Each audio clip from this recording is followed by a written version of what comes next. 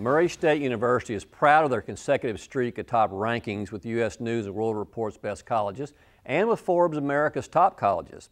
MSU is recognized as the top public university in the South in the master's level category. And this long-standing reputation is made possible because the faculty and staff at Murray State care about their students and want them to obtain their master's degree.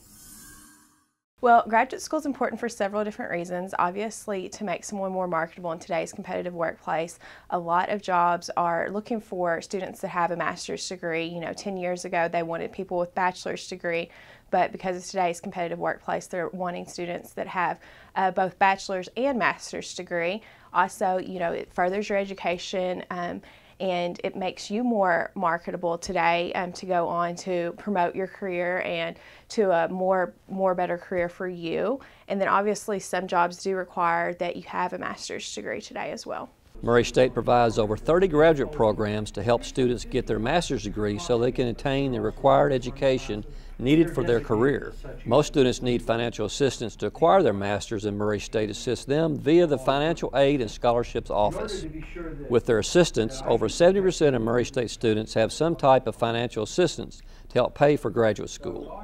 Obviously, there's the typical financial aid aspect to help a student with loans, and then there's a minority graduate fellowship for African American students that covers the cost of tuition and also pays a stipend, and then there's the innovative research assistantship, which really helps students that want to do some great research while they're attending graduate school to look better on their resume and to also help with tuition costs. And then one of the most popular options for graduate students is obviously graduate assistantships.